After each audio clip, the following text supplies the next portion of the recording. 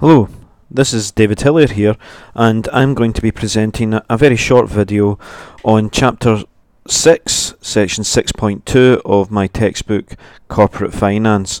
The topic of this video is net present it's not net present value, it's payback period. And payback period is much maligned in finance. It's, if you read most textbooks, including mine actually, we tend to make a big deal about its weaknesses. However, research has shown that more than 50% of European companies, and in particular in the UK, that they find payback period is used. So this is something that seems a bit of an anomaly, that although academics say payback is dreadful, it has lots of weaknesses, it's probably the weakest of all the investment appraisal methods, yet it is used in the majority of companies. In my practical experience, I actually find that payback is ubiquitous. It's used everywhere, and over time I've actually come to really like this method. And I haven't written that in my book, but there are a lot of nice characteristics to payback, and I will cover those in this video. But what is the payback period? Well, the payback period is simply telling you how long will it take to get your money back. If I invest 100, how many years or how many periods does it take to get my money back? So if we look at a very simple example. So if we have time in this column, we have cash flow here, and we can start off with time 0, 1, 2, 3, 4, 5, and the cash flow minus 100, and we have 40, 40, 40, 40. How long does it take to get your money back? Well, it takes more than 2 years, because after 2 years you've got 80, but it doesn't take as long as 3 years, because after 3 years you have 120. So the payback period is between 2 and 3 years. Now, how do you work out what fraction of year you actually get the money back? Now, the thing is, in practice, what happens is that your company will say, we've got a minimum payback period of 3 years. So if the payback period for a project is greater than 3 years, then you don't accept it. If it's less than 3 years, you do accept it. Now, that's simple. But in academic texts and books, we want to find the fraction. We want to get down to a bit more detail. So if we were to say, what is the payback period of this project, then the way you calculate it is you accumulate the cash flows. And I can accumulate the cash flows here. Now, I wouldn't normally do this because you can actually work out in your head it's like 2.5 years. But the cumulative cash flow is it's minus 100. It's minus 100 plus 40. Minus 60 plus 40 is minus 20. So you have 20 until you make your money back. But the next cash flow is 40. So if we want to work out the fraction, then the fraction is simply the amount that's still to go divided by the actual cash flow that takes place in the next year. So you see the fraction is 0.5. Now notice that I put a minus sign before that. So for this, the payback period is 2.5 years. Really very straightforward. Now, as I said, I like this method, but before we go on to discuss that, let's talk about its weaknesses. The first thing is that we don't take into account time value of money. We don't consider the risk of the cash flows, and we don't consider the timing of the cash flows. So comparing this to net present value, which is what I covered in section 6.1 and has been covered in another video, you right away you say, well, theoretically it's suboptimal. we're not thinking about risk, and we're not thinking about the timing of the cash flows. A cash flow that occurs in year 1 is given the same weighting as a cash flow that occurs in year 5. Also, if you have a corporate payback threshold of, say, 3 years, given that the project would be rejected if it didn't make any money back within 3 years, then you're necessarily ignoring any cash flows that take place after that 3-year period. Again, that's a weakness. Why? Because you're not using all available information. And the final weakness is that the standard, the threshold for the payback, the corporate threshold, is completely arbitrary. It's chosen by the company. There is no reason why a 3-year threshold is any better than a 5-year threshold or a 2-year threshold. This is just chosen from within the company. So there's very little science underlying this method.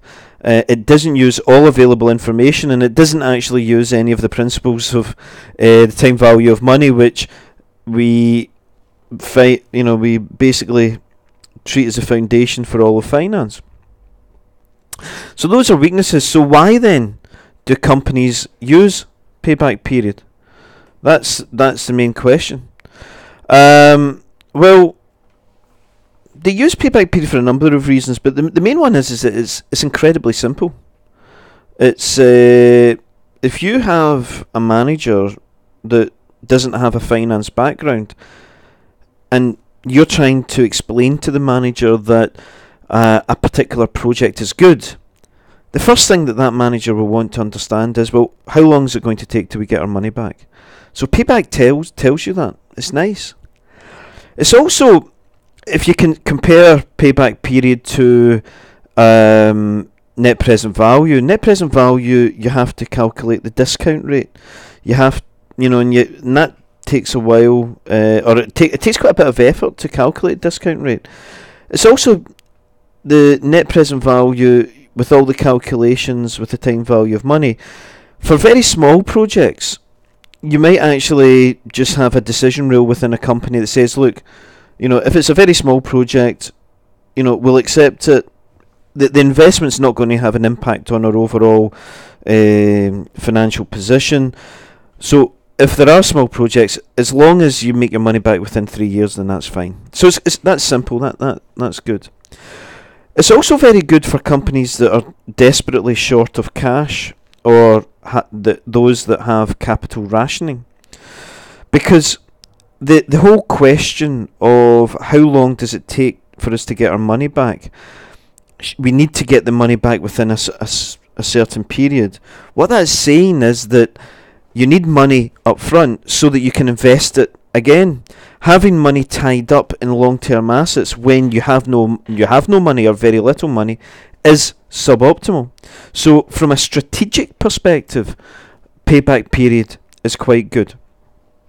I like payback period. What tends to happen in practice is that, well, in many European companies that I know, that what companies will do is they'll use a combination of payback period and NPV, and also another method called internal rate of return, which I'll cover in a different lecture, different video. So the decision rule then becomes a little bit more complex. So if you were, say for example, you were combining NPV and payback, then the question would be then that, well, is NPV greater than 0? And do you get your money back in less than, say, 5 years? So in that particular case, you are ensuring that the money, you're making your money back within 5 years, and also that the project, which might have a lifetime longer than 5 years, is going to create value. Now, you might think, well, wait a minute, if surely the NPV needs to be greater than 0 for payback to be acceptable. Well, no, because what you might actually have is you might have a situation where the total cash flows may last for a long time, but the amount of money, the length of time it takes to make your money back is a shorter period. And it all comes down to the time value of money, because you discount future cash flows. So let's just say, for example, I'm going to delete this. I'll clear this. And let's just say that the discount rate, R, is equal to 25%. It's a risky project. So what's the present value of the cash flows? Present value of the cash flow is just 100 divided by 1 plus the discount rate, and I'm going to make that an absolute cell reference to the power 0. I'm going to copy this all the way down. Now, we know our payback period is 2.5 years.